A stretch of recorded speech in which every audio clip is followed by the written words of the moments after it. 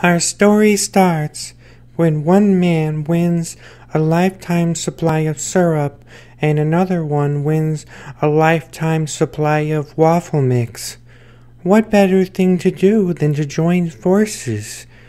They won't have to work, they won't have to do anything because they have free food for the rest of their life. Here are their stories. Day 567, and I've only puked 15 times eating these waffles. Never felt so good to not work a job. I'm so tired of pooping these waffles out in the forest and wiping my ass with leaves. Oh my god.